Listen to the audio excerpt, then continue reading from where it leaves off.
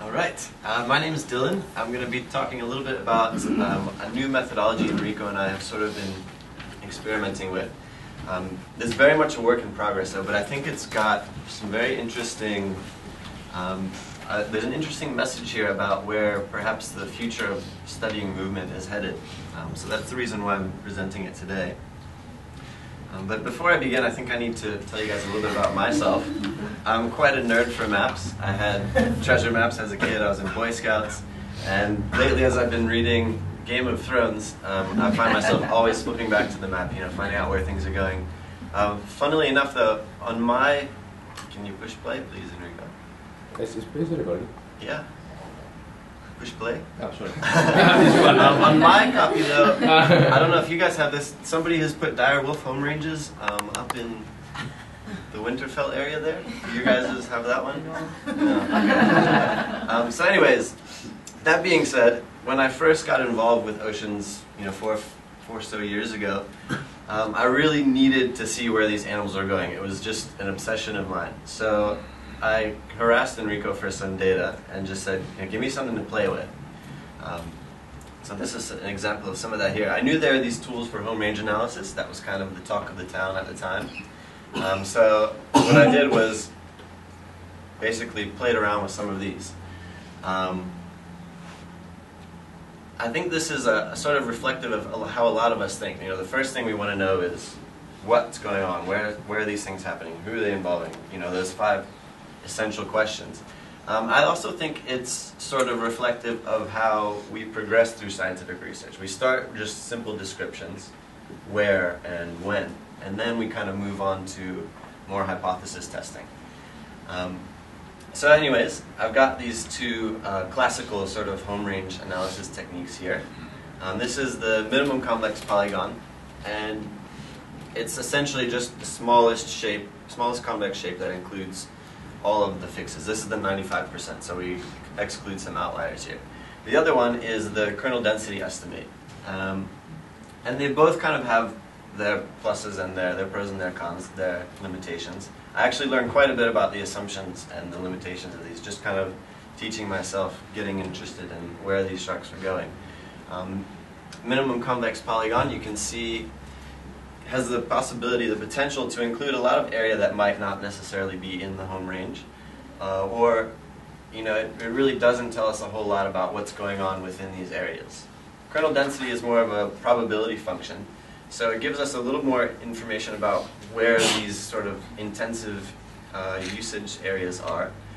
But it's very sensitive to the sampling design. So if we're sampling infrequently, you can miss migration corridors, movement corridors between sites. And those are very important parts of an animal's activity usage or home range.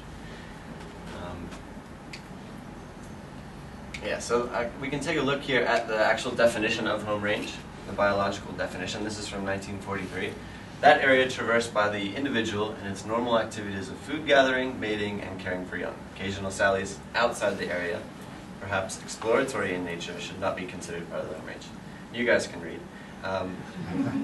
I mention this though because it makes sense when you think about it as a definition, but it's hard to apply this sort of quantitatively. We don't have any mention of time here. Over what durations are we talking about?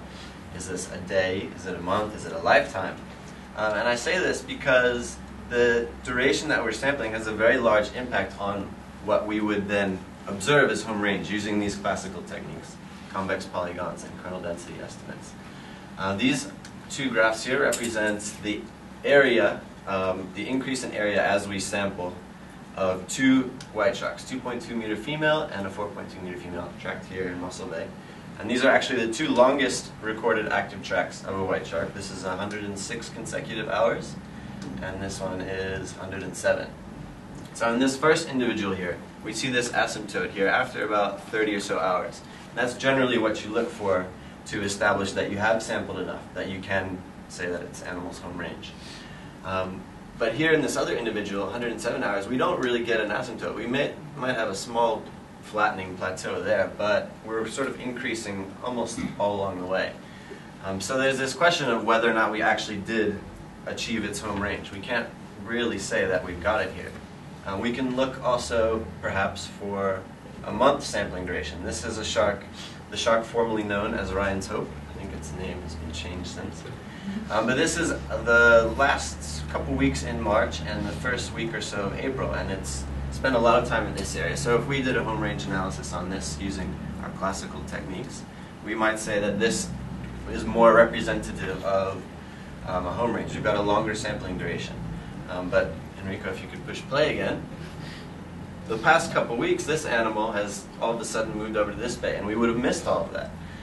So the message here is that these techniques, they're quite limited in really what they can say about a home range, unless we're sampling for biologically meaningful durations. Whether that's a month or a year, we don't really know. It's been suggested that white sharks have this 2-year migration cycle. So with acoustic tracking, that's pretty much out of the question. And until OSIRCH came along, satellite tags also were out of many of our budgets. But fortunately, all isn't really lost. There is a lot of value to these classical techniques. They're just perhaps more suited to analysis of activity spaces, not necessarily home range, but core usage areas.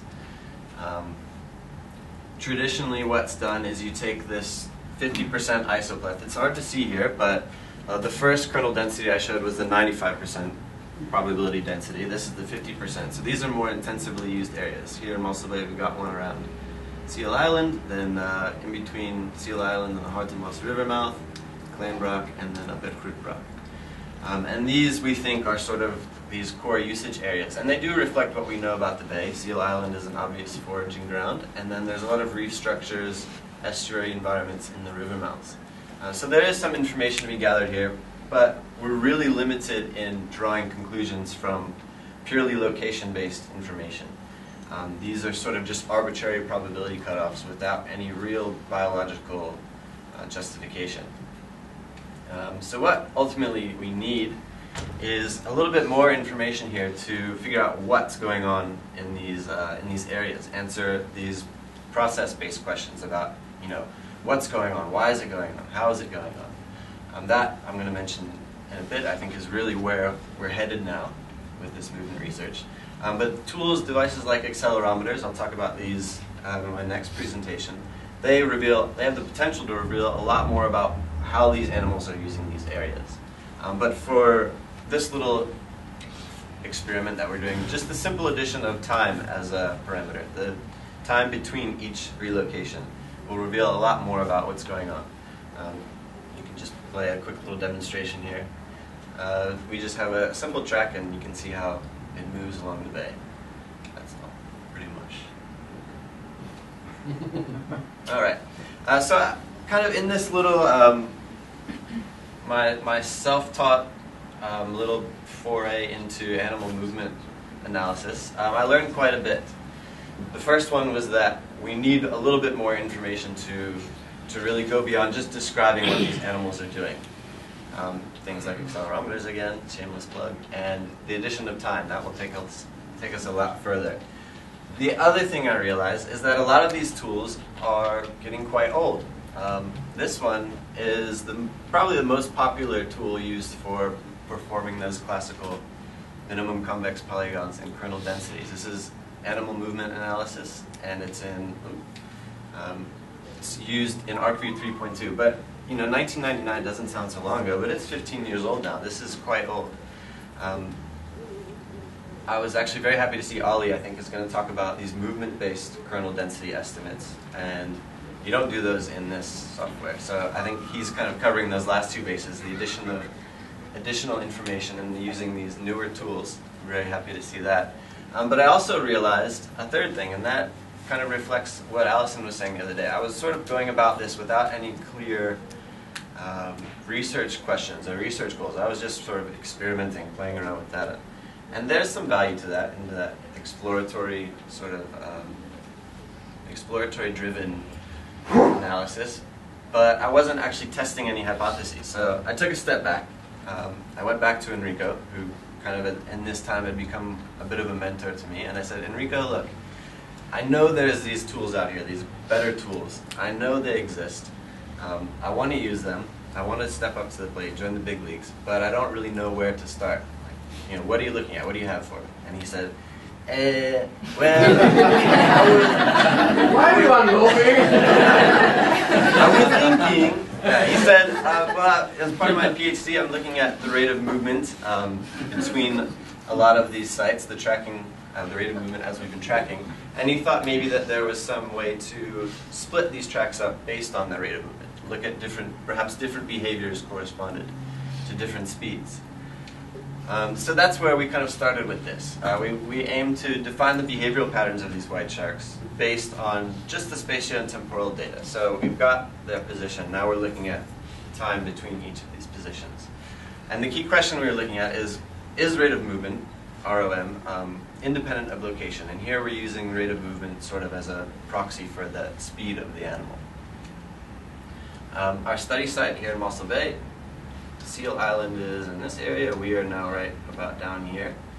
And it's a protected bay from the north and the west. It's very easy to track here. We've got most of the year very nice conditions, and we've got all the equipment for acoustic tracking set up here.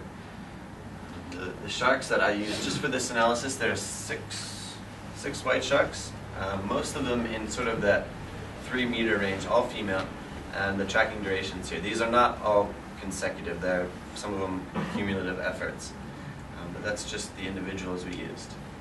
So what we did, I think most of us that are tracking do the same protocol where you sort of take a position when you reach a certain threshold in signal strength from the BR100 if you're using FEMCO equipment. So we did that. We took a position roughly every 10 minutes, and then from there calculated the rate of movement between the sites. And this is just the horizontal rate of movement, the speed over ground. We've got a distribution of the density of these rates, and here we're talking about total length per second. So it's been standardized for the individual variation in length, or the variation among our sample size and length here. And we kind of see there's this one mode up here, and then there might be this second mode at a slower rate of movement. So there's definitely some underlying distribution of rates here that are building up what we see. So what I did was in R I found a tool called mclust, and it's very well referenced in the literature. And what it does is identifies the parameters of the mixture of models that might compose the distribution that we observe. So we can sort of visualize that here. The model uses the method uses an expectation maximization algorithm, and then that's how it develops the parameters of the model, the means and the standard deviations of the component normal distributions, and then uses one of the prohibitive or the penalized information criterions to decide how many of those distributions comprise our observed distribution. So we've got here 5 sort of underlying models in our observed distribution. The first one, the mean, is centered at about 0.03 total lengths per second, and then we get all the way up here. There's very few, but some of these faster ones in this range. And then the black line is the estimated density if you were to sum all of these distributions. So you can sort of do what we normally use to test for normality, the QQ plot, and look at our observed sample quantiles against our estimated quantiles from density, and they match up fairly well. You get a straight line here. So it's feasible that this underlying component distribution actually built up what we observe. We might have, you know, some useful clusters here, and we can look at this on a map too. These are the different models observed spatially, and you see a lot of this offshore movement here is represented or defined by the blue model, this 0.338 total lengths per second. Then you get some inshore movements with the green, and then these cluster, they're underneath the map, but you get these aggregation, you know, at the foraging sites, these red ones here. So we can then look at these individually. I think there's some interesting things to be gathered. This is the fastest model, Model 5, 0.8 or so total lengths per second. There weren't many of the many examples to draw from. It identified only 1, 2, 3, 4, 5, 6 instances where the sharks were traveling this fast. But I was curious because we see them in the areas of these foraging sites, but when we when we record the rate of movement, we're averaging over about 10 minutes or so in some cases. So we're not getting quick burst events for breaching, that sort of thing. So I don't think that's exactly what was going on. So I went and looked back at the sharks that did make up this model, and it was the three smallest sharks, the 1.7, the 2.2, and I think it was a 2.7 shark. So perhaps what's going on here, we are at known aggregation or foraging grounds. Maybe there's some kind of hierarchical avoidance where they're being pushed away and fleeing some of their larger conspecifics. Just an idea, not really quantifiable yet. But this again is just early stages. The next model here is a bit slower, 0.338 total links per second. This, though, I think is more representative of just the normal cruising speed of the animal. The interesting thing, though, is that the movement in this model is mostly sort of longitudinal, this east and west movement. If I go back, you can see this again. These are the blue ones here. You see a lot of it is sort of offshore movement. Compare that to this one, which is still sort of a mid-range speed, but it's more latitudinal, up and down. So this might be perhaps navigational movement. So we're starting to maybe actually identify some of the behaviors based on the speed that they're traveling. I think it's really cool. The last couple here, sort of, we start to see some of the same things that we saw in those core usage from the 50% kernel density. We've starting to identify some of these actual aggregation sites. This speed could be representative of arrival at those sites and identifying them as those locations, and then what happens next is they slow down and they start to exploit them. It's been proposed that as animals encounter these foraging sites, they sort of slow down to maximize the time spent in these areas. But I think also what might be an interesting next step, I just thought of this the other day, we're looking at the horizontal rate of movement here, taking the position of the boat as representative of the position of the shark. And there's been recent theories, I know for tiger sharks, they've proposed that there's this sort of yo-yo diving behavior to encounter more prey. We've got the depth data here. I think it would be very interesting to see if, maybe that's why we're getting these slow speeds at the areas, because it's not so much horizontal movement, it's this up and down movement to encounter some of these prey items going on here. So that's pretty much where we're at with this idea. It's just something we've been working on in the past few days, but I wanted to share it, firstly because it's sort of an interesting way to, rather than just using pure statistics, it sort of incorporates this biological element to those statistical tools. We've got biologically meaningful core usage areas, not just arbitrary probability cutoffs. The second reason I wanted to explain this or share this was because everything I did was done with free open source software. It was all done in R. There's also free GIS software called QGIS, Quantum GIS. So if the reason people were using maybe these older tools was the prohibitive costs of ARC-10, there's free stuff out there and it's very powerful. It's constantly developed. So I want to encourage everybody to look into these options. I challenge anybody to say, find something that cannot be done in R, actually. I'm pretty sure that thing can do everything. But this I think is the real strength of this subject here.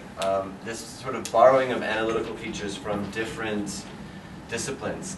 Things like statistical physics, where people are looking at the foraging strategies and relating them to particle movement, levy flight hypotheses.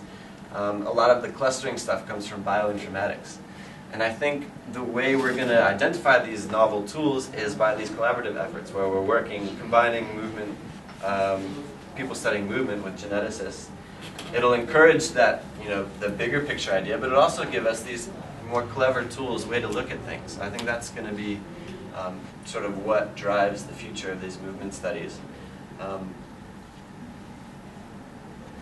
But also, being able to sort of test these hypotheses is going to push us from just simple descriptive studies of where things are happening, when things are happening, to this process-based stuff, what and why. Thanks, Enrico. jumpstart this transition. I think we're actually seeing that. Yesterday we saw a lot of interesting use of models to describe these movements. We're not just showing where they go anymore. And then it looks like today we've got a lot of new, interesting techniques for studying these things. Accelerometers, BRUVs, these new movement-based kernel density estimates. I just want to end here with a quote. This, I think, is from the new edition of Biology of Sharks and Rays. It's from David Sims, who is, in my opinion, the shark movement expert of our generation. And he says, for the future of all shark research, not just movement research, this of central importance will be the clear identification and testing of behavioral ecological hypotheses, combining advanced movement analysis with simulations and modeling to better understand habitat preferences through space and time, and hence elucidate redistribution patterns. So I think, the scientific progression, you start with these descriptions, and then we start testing hypotheses, multidisciplinary synthesis. I think we're right on the cusp of that, and it's actually quite an interesting time to be here and amongst it all. So that's what I wanted to first talk about today. The next one I'm in another couple hours, I guess. Any questions?